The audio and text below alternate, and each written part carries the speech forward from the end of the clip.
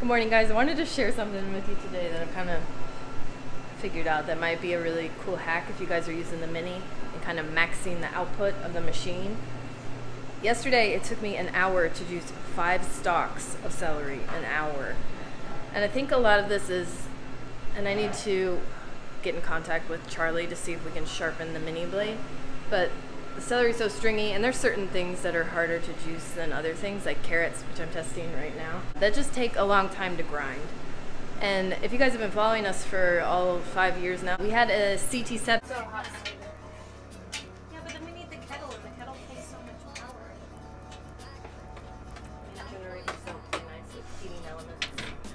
power. Kind of like the first generation of the X1 Mini on the truck.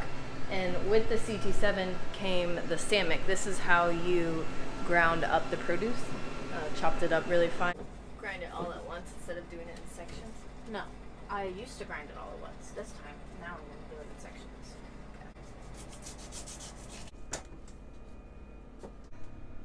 Any result will be better than what we have had in the past couple days, so I have no doubt that this will work. Here we go.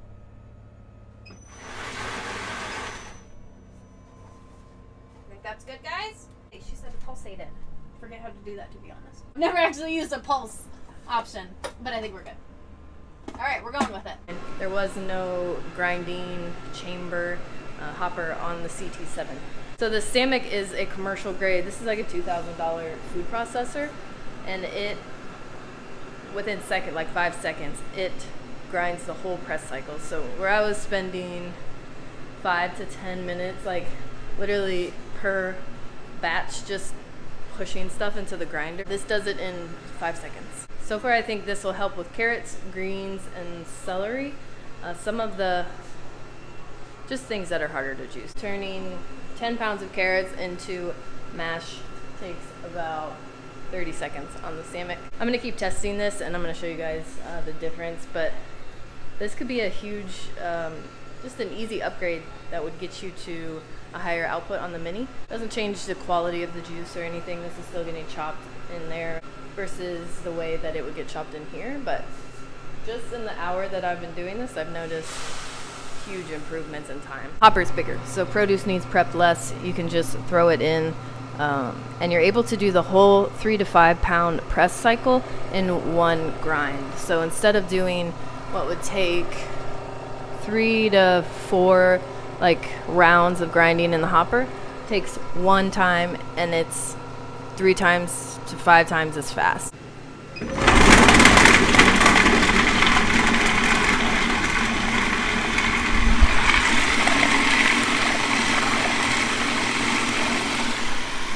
That's it.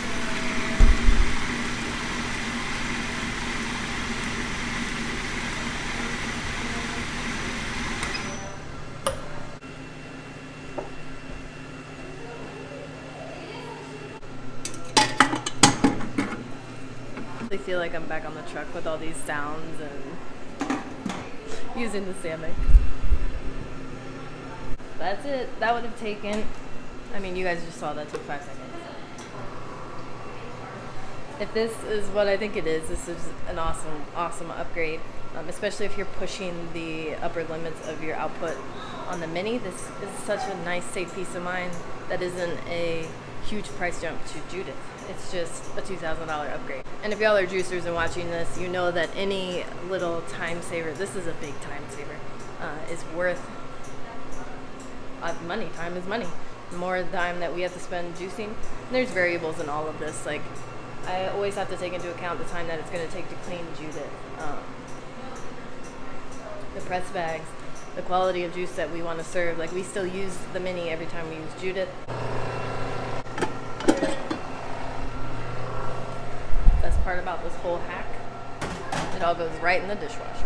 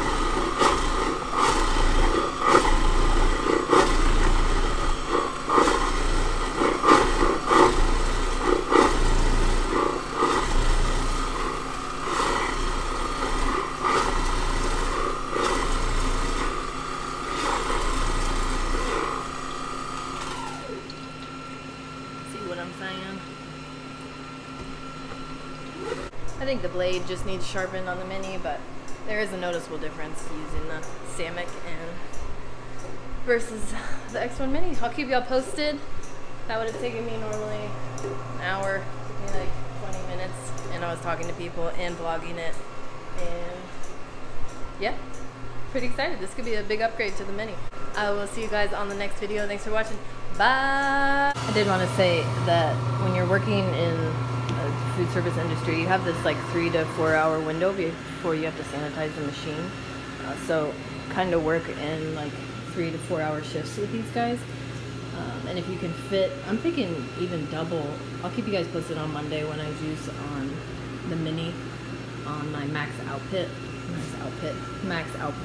But I'm thinking 2 times as much. Yeah, but then we need the kettle, and the kettle takes so much power. Generating something nice with heating elements.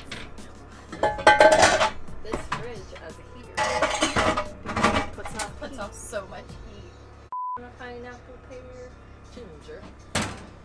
Quite delightful. You have a fridge to put it in? Well, outside, probably leave it in your car because it's freezing. I don't know if I'll make it home or not. These pears are like so perfect. And I look like a Oompa Loompa or something.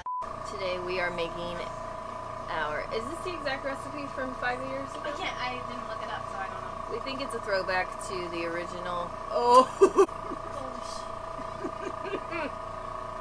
Why do those bugs like it in here? Why? Pause for bug removal. We are back.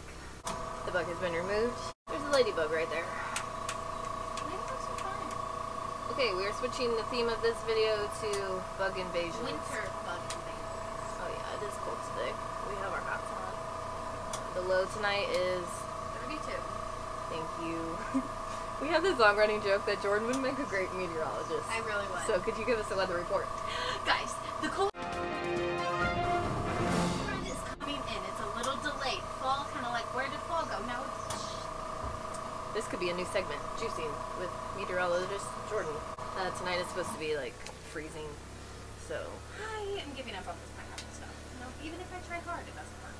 Okay, well we attempted to make a pineapple pear ginger, but it's gonna be a limited edition juice. First time we juiced it last Saturday, it didn't go well either. There's lots of hate words.